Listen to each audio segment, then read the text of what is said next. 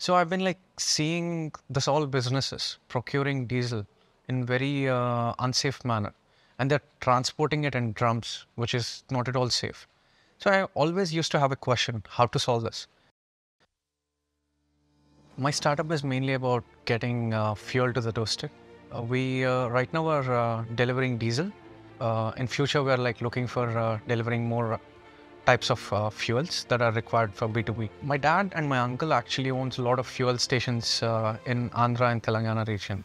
So I've been seeing this all businesses procuring diesel in very unsafe manner. So I always used to have a question, how to solve this? So that is when we decided, we know the problem, what these consumers are facing. They have a lot of accountability issues, theft issues, contamination issues. So what we do, we try to solve every single thing, and we reconstructed the complete supply chain right from the oil terminals. We deliver them pure fuel, and there is accountability to it.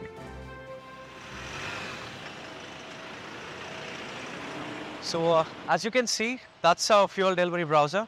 It's equipped with all the safety measures that are required.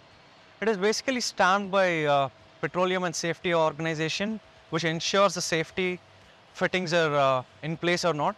Every liter that is dispensed from my truck, I track it. Whenever I load any liter that goes in or goes out, I have a hold on it. And also, we built a black box.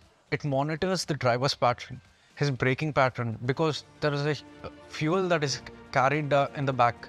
So he shouldn't exceed a certain speed limit in the city.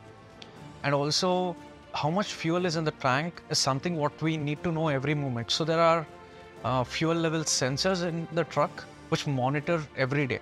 We know how much fuel is there in the truck, and also the driving pattern of the driver.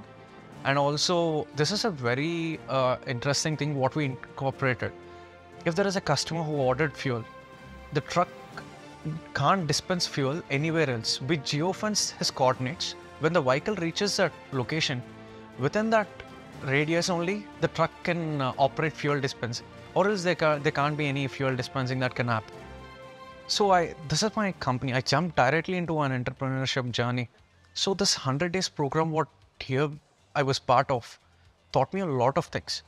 Not only making me fundraising ready, I'm more clear on where I want to head. Here actually shaped my vision a lot.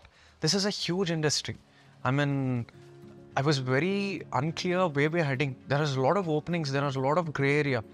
They have a lot of workshops which can give you more clarity on what you do.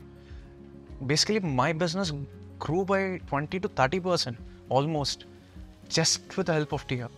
So 5 years from now, there's a lot coming over. The regulations are actually changing every day. So bracing ourselves for this fast changing things.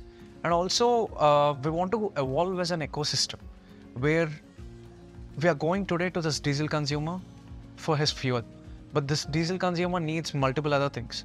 It could be insurance, it could be lubricants, it could be tires, anything. So we want to get that to the doorstep where we'll enable this anytime diesel ATD as a platform for all the point of sale applications.